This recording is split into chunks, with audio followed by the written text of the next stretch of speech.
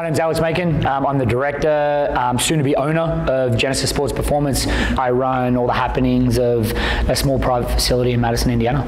So basically what I'm trying to accomplish is providing Hanover, Madison, basically all of Southern Indiana. I'm trying to provide them with a high level of athletic performance, personal training, things that are offered in Indianapolis, Cincinnati, Louisville, and allowing athletes to have the ability to compete a little bit more with larger cities, larger schools, athletes who have access to this a lot more often.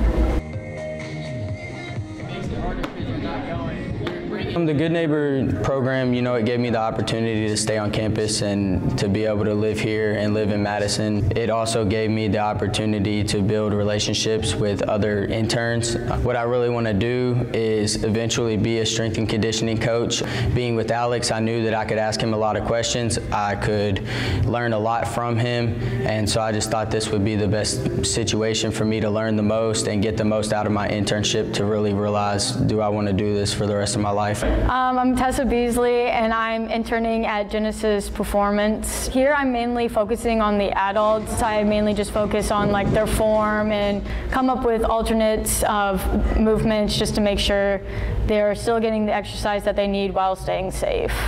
Warren and Tessa have been awesome. They've really kind of jumped in to coaching, understanding what I'm trying to do with my athletes.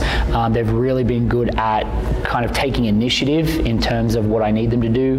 They've worked really well in groups. They've worked really well in individual situations. But when thrown a challenge, they've been very, very good at adapting quickly.